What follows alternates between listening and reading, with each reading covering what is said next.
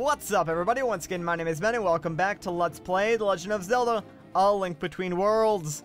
In the last episode, we followed Yuga through a crack in the wall and ended up here in Lorule. Now, in order to stop Yuga from destroying both Hyrule and Lorule, we need to steal back the paintings that these 7 sages are trapped in and rescue Princess Zelda. To do that, if you look on your map, you'll notice we have 7 red X's. Those 7 red X's are the temples that we need to go through and steal the paintings. You'll notice that one of the X's is actually right here. This, my friends, is the Thieves' Den. The Thieves' Den is going to be our first temple. We could do them in any order, but there's kind of an order that I want to stick to. Now, to get inside the Thieves' Den, we need to know a password, and while it's actually really easy to guess, for the sake of this Let's Play, I'll be getting it the way the game intended you to. But before we do that, what do you say we explore Lorule a little bit and get to know the area? Because while Hyrule and Lorule are kind of like a mirror of each other, some differences do exist. Like, the main landmarks are still the same. Like, for instance, while this would be Kakariko in Hyrule and Lorule, this is the Thieves' Town. But for the most part, I will probably be referring to most of the Lorule locations by their Hyrule names, just because why bother learning 2 names when one will suffice? So if I ever say, like, go to Kakariko and I'm in Lorule, chances are I'm talking about the Thieves' Town. Anyways, check it out. There's a giant bomb there. That thing is freaking amazing, right? Like, it is way better than our puny little bombs that we are carrying around. I wonder if we could actually borrow that for something. Let's check this sign. Bomb Flower Store. Well, it's a store, and usually you buy things, so maybe, just maybe, we can use that big bomb. Yo ho ho, who is that who goes? Friend or foe? Who is it? Do I know? Yeah, that's kind of a thing. A lot of the people in Lorule like to sing. Not sure why. For bombs you seem to be searching. Well then, leave me to my researching. What I can sell you now is nothing. Sorry, I ain't got more for your mutton. Aw, what about that flower? Want the big bomb flower? Heck yeah, I do. Lucky you, I'ma lend in that power for a one-time fee. Use it for hours and hours. Oh yeah, the big bomb flower. Wanna know about its power? Well, not really, but you're gonna tell me anyways. So quiet, you know, silence glistens. That's fine with me.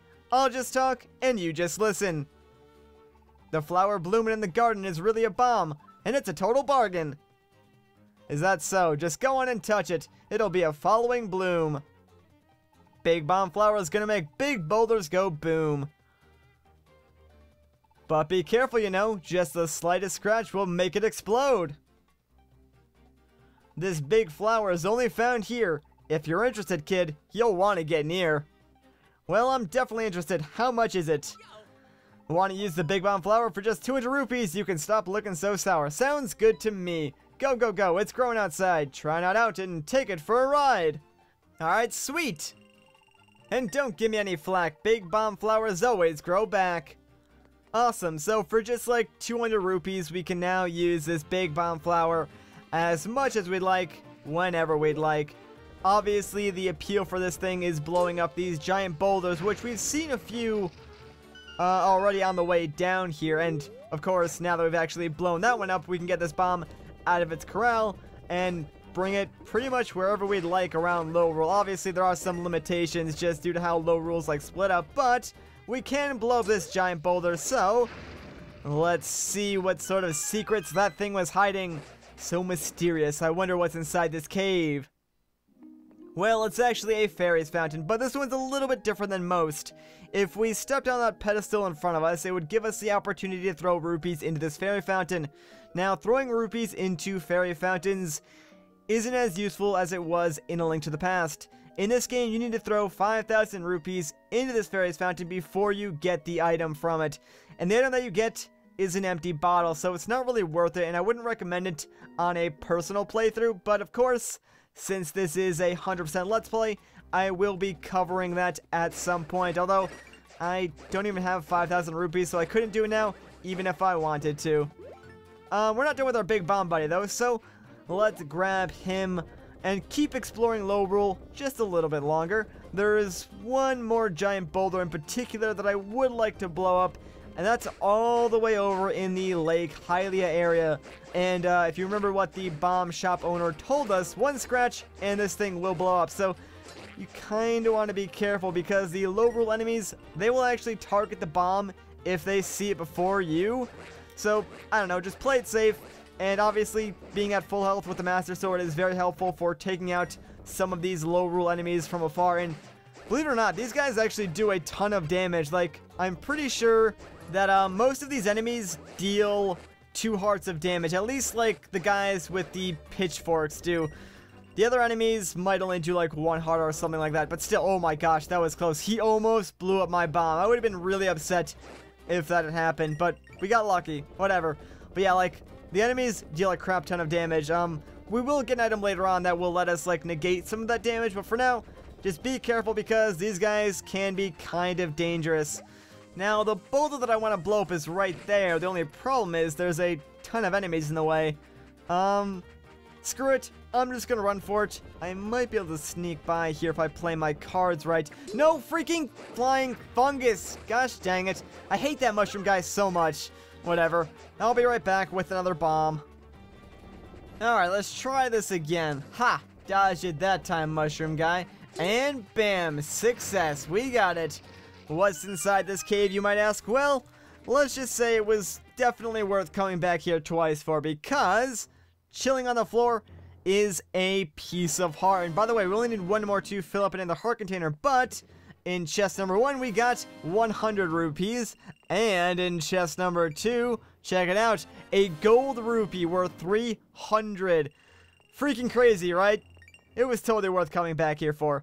Anyways, now that we got that, and we're only 1 more heart piece away from filling out another heart container, what do you say we go and grab another heart piece? I happen to know where one is. Although, to get it, we need to travel back to Hyrule. So, oh, you know what, wait, before we do that, I want to activate the save location near Link's house in Lorule, or, well, what would be Link's house if we were in Hyrule. In Lorule, this is actually called the Vacant House. We can actually still use Irene's broom in Lorule, which is why I'm, you know, going out of my way to activate these save locations. Anyways, let's travel back to Hyrule and get ourselves that piece of heart. Oh, hey, look, it's Hoshvala. What's he doing here? Oh, my lad, you're alive! I thought that... No matter, I'm just glad to see you're alive and well. Please tell me, is Princess Zelda safe? Well, not really. She's kind of in a painting. I'm on it, though. I see. So you guys become evil itself in a kingdom of shadow. Curse him for all eternity. Strong words, man. His evil has spread even here, for just after you vanished into Hyrule Castle, a quake shook the kingdom. It left fissures like this all through Hyrule, and where there are cracks, can shattering be far behind? Dang, that's pretty deep, dude. Oh, Link! With Princess Zelda in our enemy's hands, Hyrule is on the brink of disaster! But you at least wield the sacred blade of legend, the Master Sword! Hope lives still, as long as you hold that sword, and your courage will surely see us through! The future of Hyrule Kingdom is in your hands, Link! Dang, that is a lot of pressure to put on a little kid. Oh well, we're ready for it. Anyways, let's head over to the Eastern Palace. Yes, there's actually another heart piece in that location. Well, around that area, I guess. It's not really at the Eastern Palace, but that's our closest warp point. We couldn't pick this one up before because we didn't have the hammer, I believe. And of course, now that we've rented that, this one's going to be very, very easy to pick up. Like, you guys will be surprised at how simple this one is. So, if we just come down here, check it out. Yeah. Right in between these pegs is a piece of heart. So let's grab our hammer, and this will complete our 9th heart container. Sweet. I'm kind of curious of what's in this cave. I'm pretty sure it's just another fairy's fountain, but let me double check real quick. A lot of you guys actually asked me where some of the fairy fountains were. There's a lot of them in this game, so just look around. They're pretty easy to find, but yeah. This one's just a standard fairy fountain, nothing too special. Alright, so that's all I really wanted to do here in Hyrule, so let's travel back to our house. And that way we can use that portal and go back to Lorule, because there's really not much we want to do in Hyrule at this moment.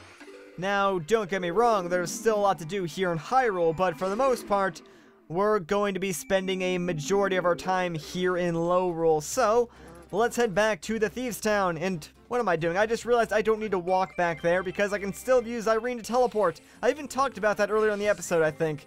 Now, whatever.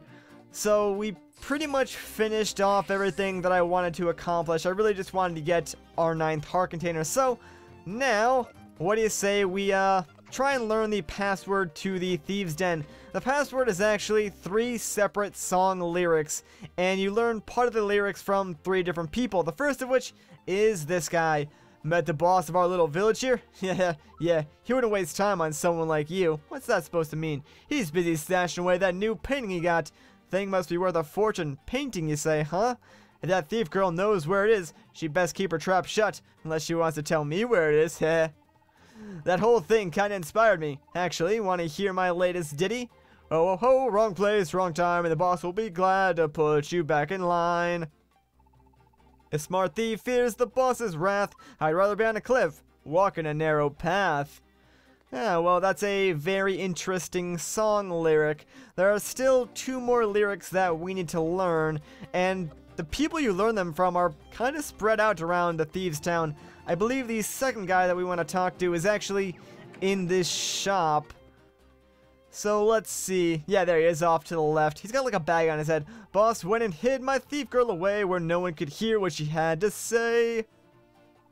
Sometimes it hurts too much to care. You think knowledge is power, but it's really despair. That is really deep. Huh, what are you staring at? Look, I don't know nothing about that thief girl, okay? It's just a song. Boss locked her up somewhere and threw away the key. Why you gotta do that? Why? I don't know, man. I just got here. Jeez.